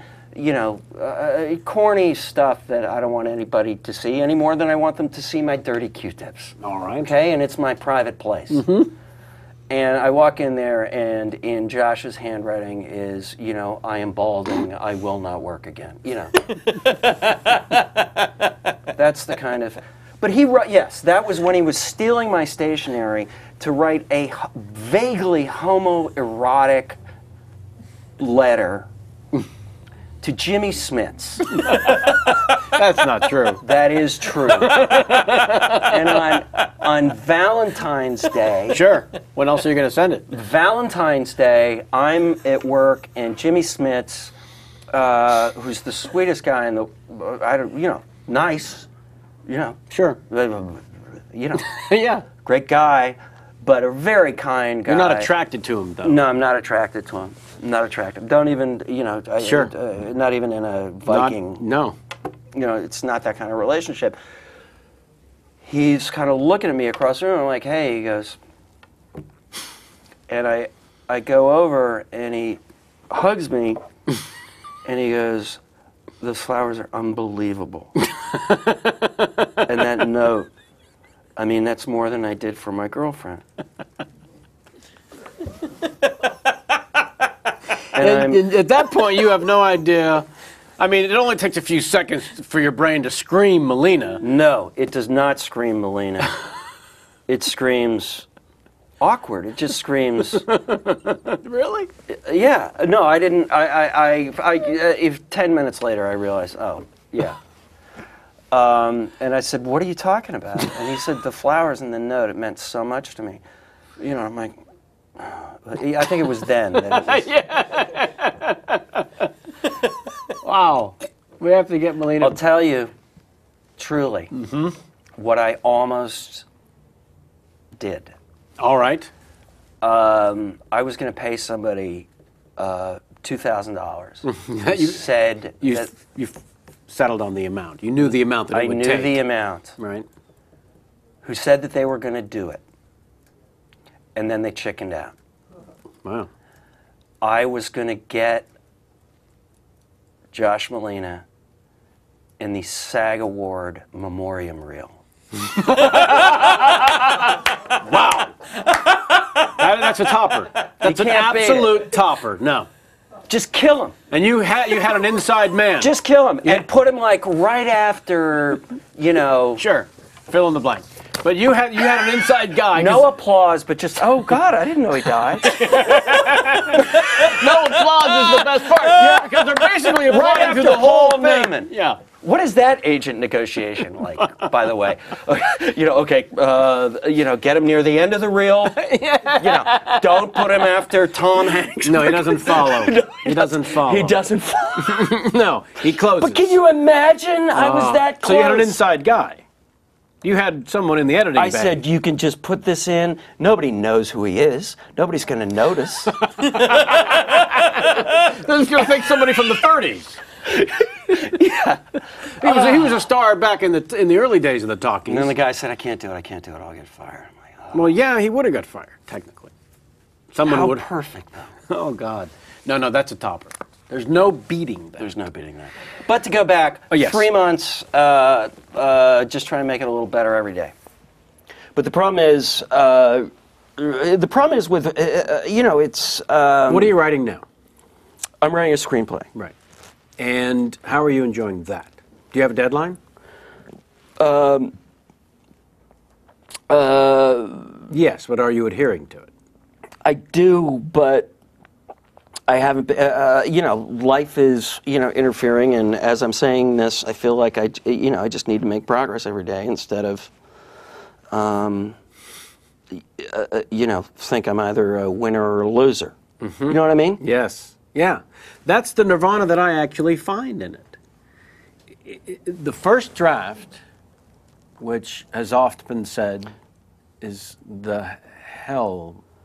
Well, there's the Anne Lamott thing of but to crappy me, first draft. Take the pressure off and just write a first draft. I don't have an outline. I don't have cards. I have a beginning and an ending. Right. And then I get to create all the steps necessary to get from A to B. And in that journey, I know, first for many years as a performer, and then many years as an actor, and then as a writer, I'm going to rewrite the motherfuck out of this. Oh, yeah. How much should this first draft possibly mean? It's not even a skeleton. It's Right. what a skeleton wants to be. Right. Right. It's nothing. Right. And then So- you get through it and you learn more than you thought you'd learn. Yes. Yeah, you can't go back and reread a word, let alone a sentence, when you start the next day's work. You can't. You have to just keep moving forward. It is all about progress. Right. It is all, and the only way that I found I had a shot in hell of accomplishing that was to simply say, this literally matters not. Whatever I'm writing will not at all be in the 7th draft that I'll let someone read. Right. None of this. Right. This is literally the step that I'll go, yeah, that was. Right. Well, look, and, I know that from other, I know it from, I did a Broadway play a couple of years ago, and you do the opening night, and it's like, it's going to be a couple of weeks till I find this. And there's people staring at you and, judging But that's you. the thing with the writing is it's just you and either the pad Bobbing in a sea of failure. in the computer, however you choose, and then there's reflecting devices nearby. Right. But there's no collaborative, there's no buddy in the other room waiting who paid with seats. Right. There's just you And in there's- your house, Right. And only so many rooms to walk through before you can get. now, do you give Circle yourself a back. deadline when you're writing? No. Unless someone else gave me one. That has certainly occurred. Do you have a certain time when you write every day? I mean, how do you No, I'm no good with the calendar and the schedule because that represents pressure, and I don't. That doesn't serve me at all in the process. Right. So a deadline is we need this by, and then I was never a big fan of school, so I never even learned the ability to think about I'll do this in the 11th hour. So the idea of that doesn't really apply to the creative thing. Right. And also, as a comedian, you know, when you find your voice, because people say, where do you get your material from? When you find your voice, it's all material. Right. Everything, that cup, the spoon, it's all whatever you Right. want it to be. Right. Because I have a voice that I'll represent it as. Right. Be it sarcasm or whatever. Right. So, to me, it was always, and it has always been about, well, I've got the voice. I just found the idea that I want to write. Right. Well, it's interesting. Now I'm because just going to throw up everything. the first thing I wrote was I was supposed to direct a West Wing, and I was pitching a thing to John Wells that I wanted to work on with another writer that I would direct, but it was a story idea. And he said, it's a good idea, write a treatment. I said, I don't know what that is. He said, just write it on a page. Write the story. And then I came in the next day, he said, okay, it's good. He said, just write another 5 pages. And then after 3 days, he said, I need a script in 10 days, if you can do it. So it was, in a way, it was good. Yeah. Because it got me past the radio station K-fucked in my head. Which is, have you ever read Anne Lamott's stuff? She has a great book on writing called Bird by Bird. A great book you're writing, you said. A book on writing. A book on writing. Called Bird by Bird, which is, and one of her big things is just splat that first draft. Throw it up. Vomit. Vomit. So you've got to that place now where you can do that if you have a deadline of 10 days. Yeah, I could, yeah. So the screenplay you're working on now. Also, the thing I realized, the thing that helped me with writing when I would get psychotic about it is when I think of writing, it's almost what I'm talking about with like the dog being a good actor. If I think of, oh, I'm a writer, it's like being a writer is some different thing over there. If I think of it as talking on paper, Right. Yeah. you know, that's a psychological arena I can function in. Right. You know, if I think of acting as, you know, I don't know, a bunch of common sense and try and make the story truthful and honest, you know, then I can do it. If I think of, you know, you got to go to Juilliard and learn a weird skill that other people have that you don't, I think it's crap. Were you drawing from the people of Connecticut from your university days or some of the stooges at Juilliard When? while tripping through a part of your career Jamie likes to call Yuppie scum? 80s villain? Well, you know, in the 40s it was a Nazi. In the 80s it was a white guy with a job. And you were just pasty enough? And I was just... And blonde enough? Yeah, you know, I was reminded of this the other day. I was in New York, and it was one of the few times I got recognized, and this homeless guy goes, "Hey, you know, I know you," and I said, "He said you're an actor." I'm like, you know, Purple Rose of Cairo, you know, I'm like, yeah. And he goes, "Why do you always play asshole?" And just on the other day in Dallas, there was a guy, we're shooting a scene in this parking lot, and this guy goes by, he goes, "Yo, you're an actor! You're an actor!" You know, and I'm like, yeah, I am. And he goes, "Weekend at Bernie's!" Nice. Nice. I'm like screaming "fuck you" at this guy. But yeah, look, and that's another reason, you know, Stanley Tucci. Okay? Sure. Stanley, who I know, is obviously a wonderful, wonderful actor. Stanley comes out to Hollywood, and Hollywood doesn't know what to do with him. And they say, "You know what you are? You're a dick in a Pauly Shore movie." And if you know that kind of talent, you know that's what you do with it. And he is, you know, driving home, and then he did a movie, you know, where he kind of took a big night, you know, where he kind of took, you know, I don't know why. I mean, it's the other thing that I think about with writing. I mean, Hollywood owes nobody an exploitation of the nether regions of their possible acting talents. No. Oh, no. And by the way, this is not us asking you to answer for anything. Believe me. But I Believe just me, want to there's a little apologize. something out there called Joanna Man and a few other examples that I'll be the last person to ask you Joanna Man? to ask you to answer to anything. Listen, I think I showed. If you have a I think filmography, I showed. Deal of a lifetime. thank you, honey. $1 million mystery. Stop when you can. Oh my God. They like to hurt. If you have a filmography, I think I showed. You know, just into the versatility question. That you know, in Nerds 2, I think Nerds in Paradise, I showed that I could not only play an asshole, I could play an asshole on vacation. I just want to say that it's not a coincidence that the police are arriving. Yeah. When I walked in here, I thought, wow, it's like a cross between the Tonight Show and a crystal meth lab.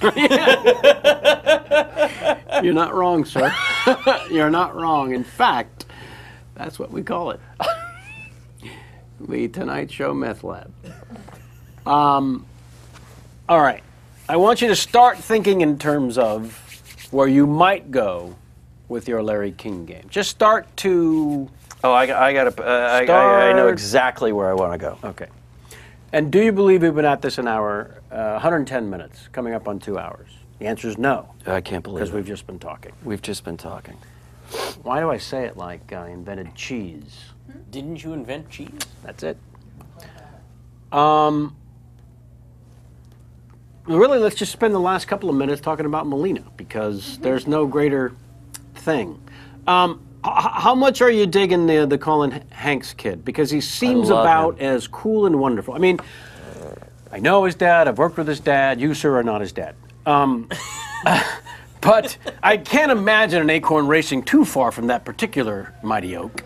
And as much as Tom likes to dabble in an occasional cynical thought, and is hilarious every time he does, he's just a great fucking guy. And so I knew before I met Colin that he had somehow done a terrific job. And then when you meet this kid, it's like, He's a wonderful guy. oh my God. He's a wonderful guy. I was joking with him because we were doing publicity, and you know, he's got a great sense of humor about it. But of course, people always ask him, you know, about his dad. I called him after I did this, like a bunch of radio tours, and I said, I have contact father issues. You know, it's like, I don't want to talk about you. Yeah. But no, Colin's just, you know, Colin's a wonderfully well-adjusted, sane, hilariously funny, Smart. Smart, you know, great actor. I mean, he's been a total pleasure. You just mentioned something that... And by the way, yes? his dad's a prick. What an asshole. A bigger prick you will not find. Yeah. And I don't mean physically. No. No.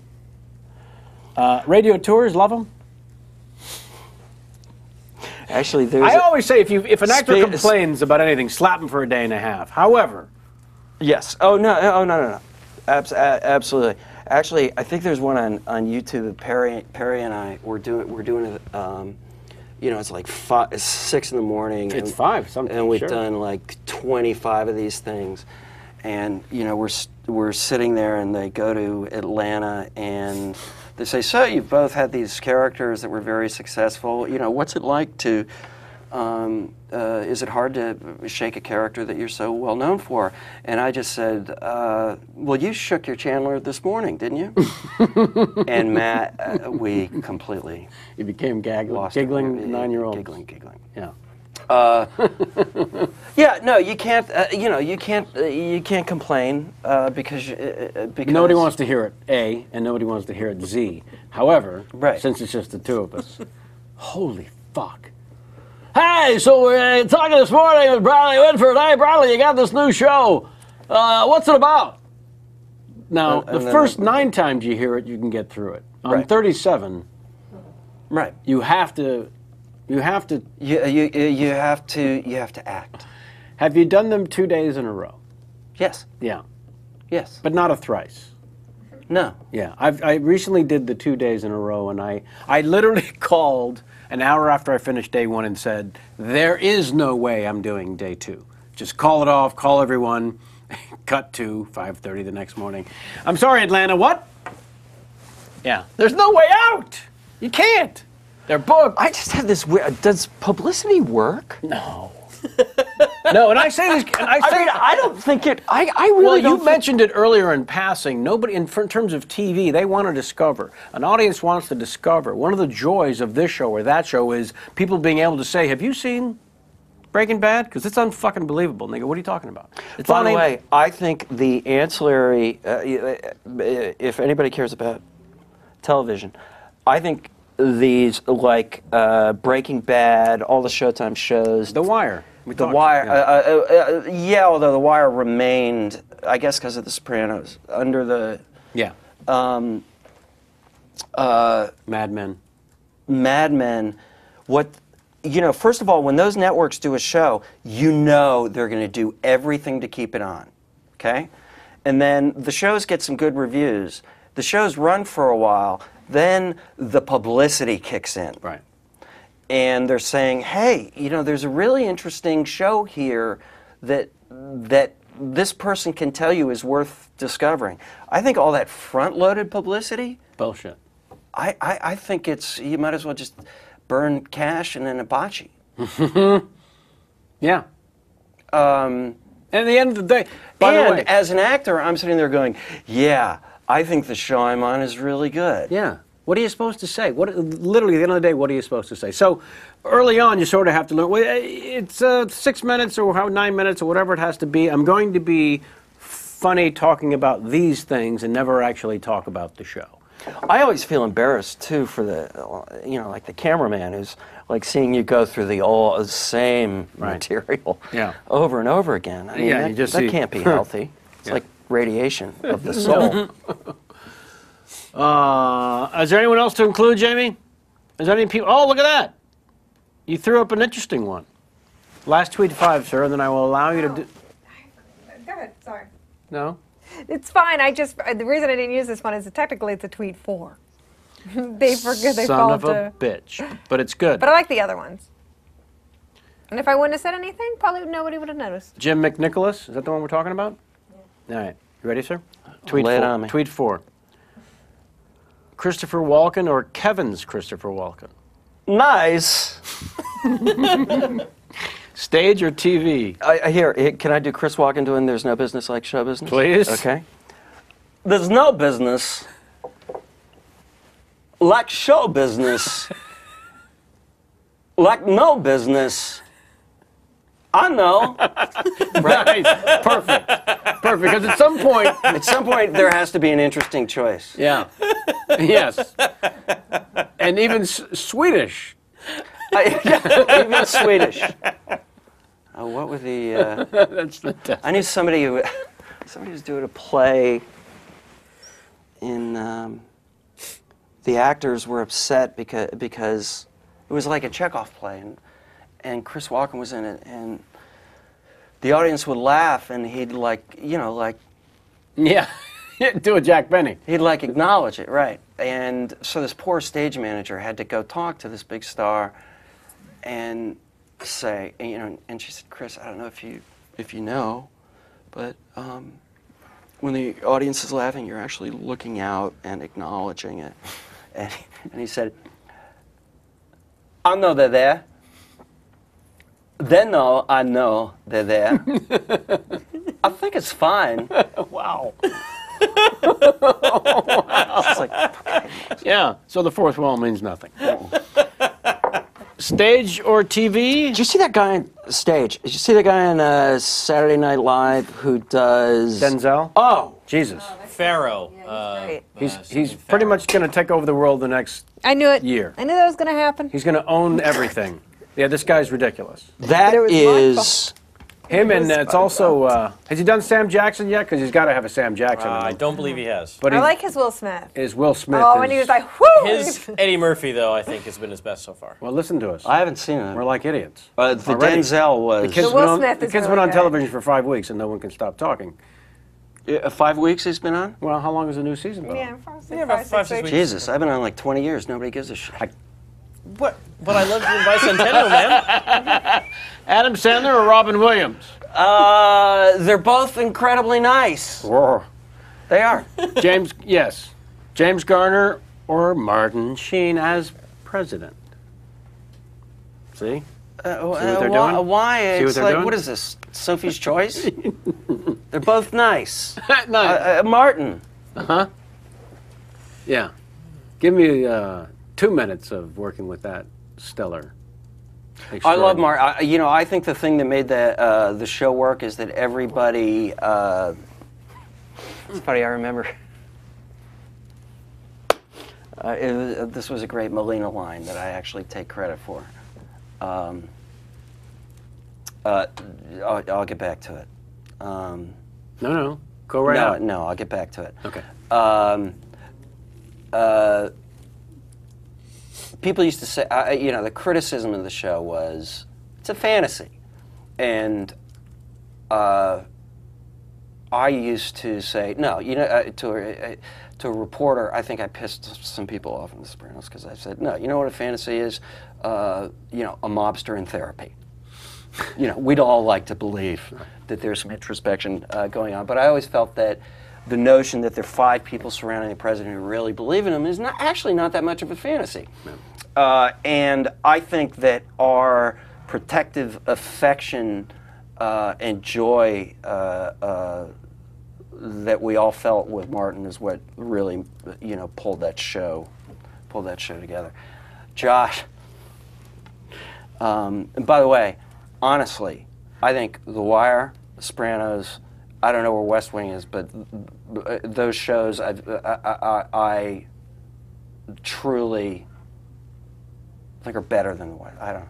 Maybe I shouldn't say that. But Molina, the West Wing kept winning.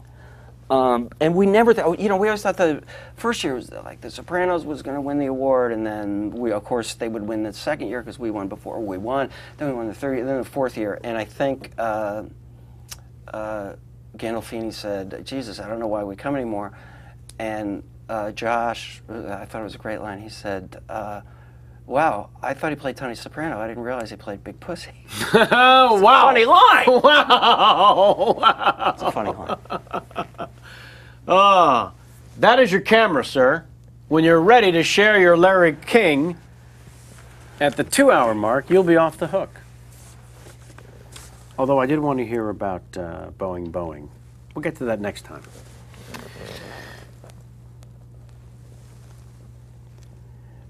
Tonight, unimaginable human suffering in Haiti as the cholera epidemic spreads.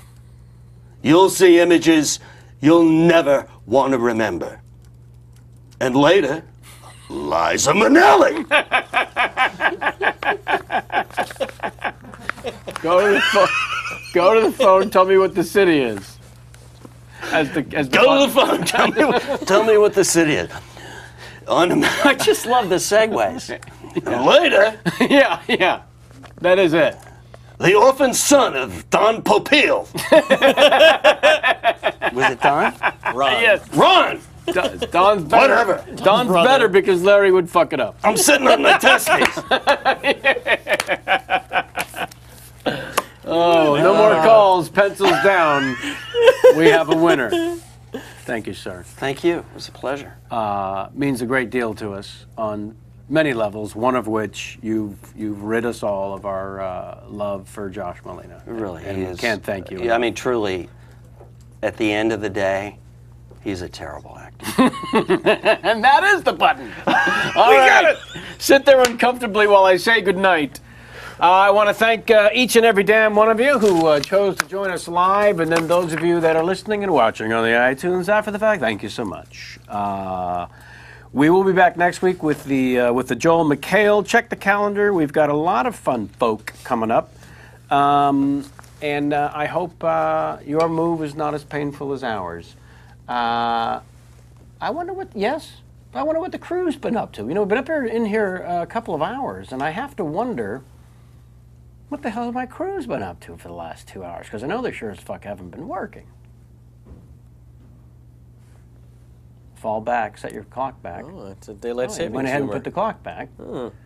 Somebody else comes up I wonder to if the someone calendar and else says, will- you're no, supposed to now put it's, the- now it's 3 now o'clock. it's 2 hours back. Oh, dear. Couldn't be a third, could it? No, that's... Wow. Oh. Well, where could this go? There's 3, and then same guy. Did he forget he did it? Is that- nice? Nice.